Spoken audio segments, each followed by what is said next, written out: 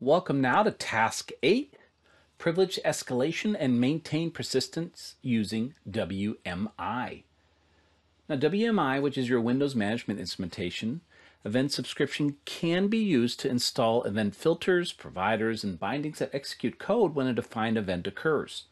It enables system administrators to perform tasks locally and remotely.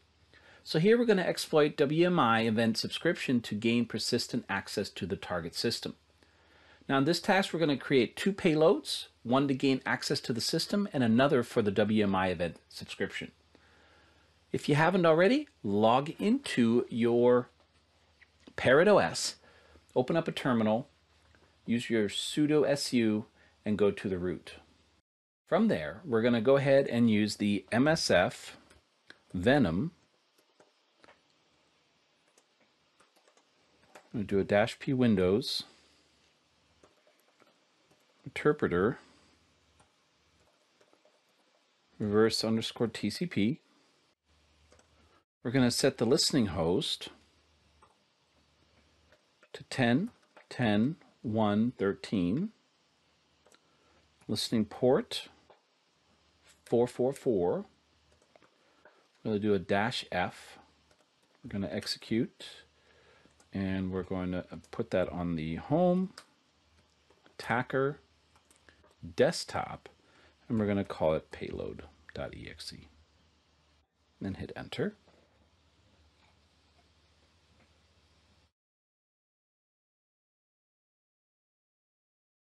All right, we're also going to create a second payload, and for this one here, we're going to do the same thing here, except we're going to call it WMI, and everything else should remain the same.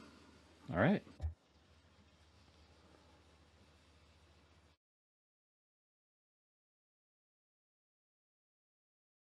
Awesome.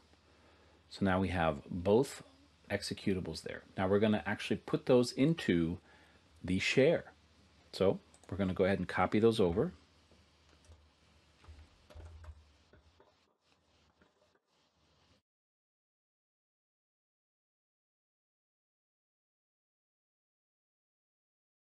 Put those in the var www.html share.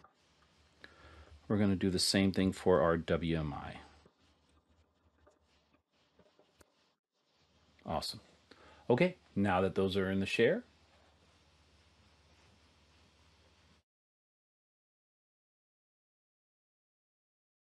we're going to again run the Apache.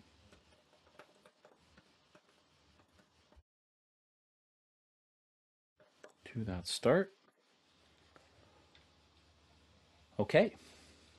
Now that we have that, let's run the MSF console.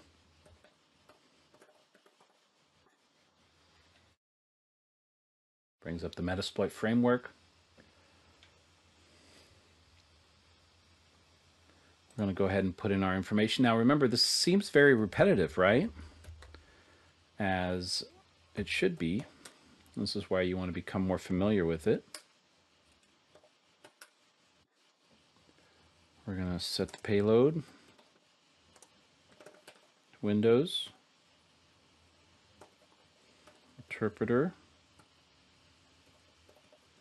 reverse TCP. Okay. Now that we have all this going, we're going to go ahead and set the listening host. 10.10.1.13. Set the listening port to 444. And we're just going to hit and run. All right, it started the handler. It is now listening.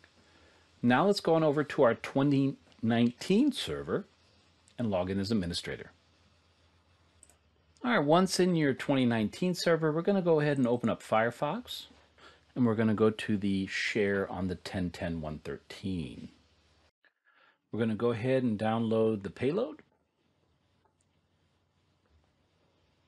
And we're also going to download the WMI exe. Okay, look at our download folder. We're going to double click on the payload.exe and we're going to go ahead and run it. Okay, we're going to go check over on our Parrot OS. And you'll notice here that there is an interpreter session already there. So we can do a get UID. You'll see here we are on our 2019 server as administrator. Now let's go ahead and upload. We'll type in upload. We're going to do our home.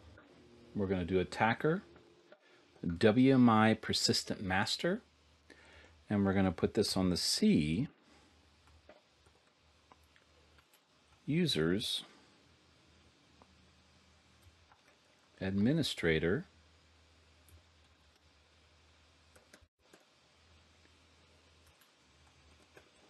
downloads. Okay. Now that that's done, we're going to load PowerShell. And then we're going to type in PowerShell_shell.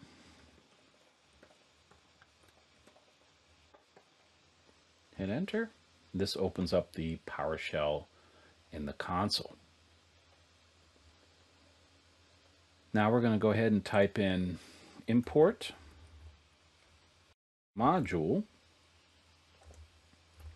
/WMI persistent ES1.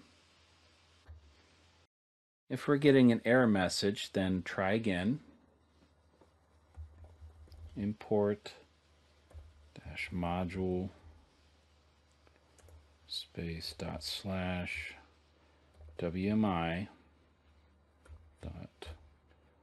persistence.ps1. Works just fine that time. Now we're going to type in install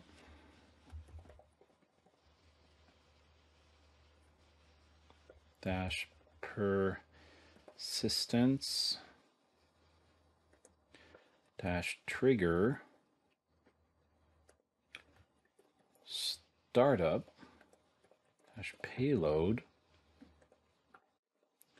C:/users administrator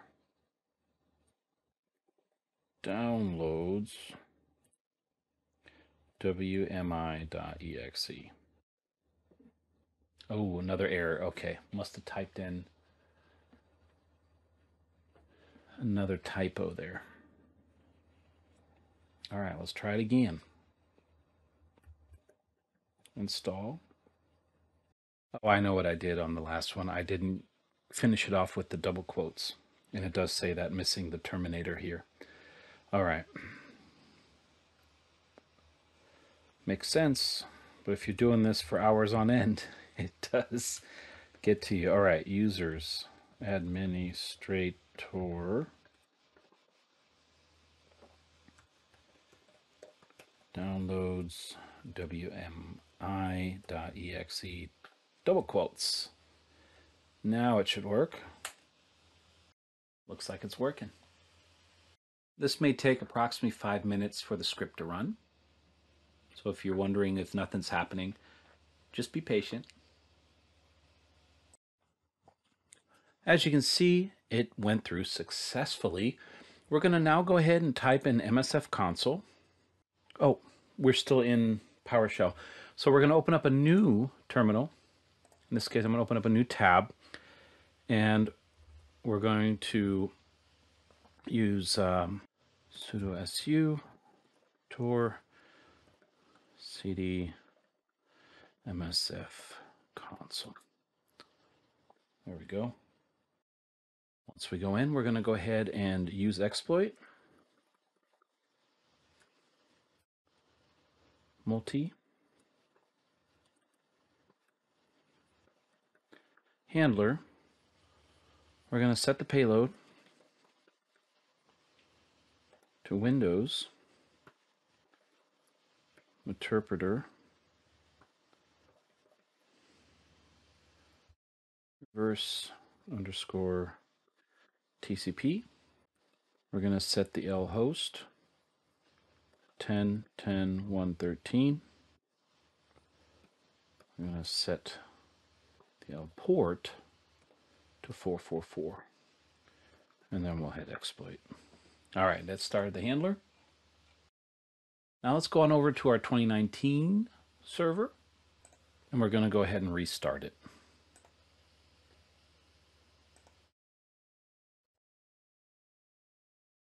You can pick whichever one here you want, and then continue. Microsoft mainly put that in there because people weren't documenting what was happening, why the restart was happening. So they gave you some options now. All right, if we go back to our parrot, we'll see that the session will be closed. And sure enough, here it died. All right. Now, if we go over to the second terminal we just opened, it'll take about 5 to 10 minutes here, and we should have a session that opens. All right, and there it goes. Awesome. Now, we can use a get UID here, and you'll notice here I am logged in as system. So we can see that system privileges and persistence on the target machine. Whenever the machine is restarted, a session is created. This will then conclude the demonstration of privilege escalation and maintain persistence using WMI. There's also a flag for this one, flag 22, and this will be it right here. It's the NT space authority / system as our flag for 22. All right, let's get ready for our next task.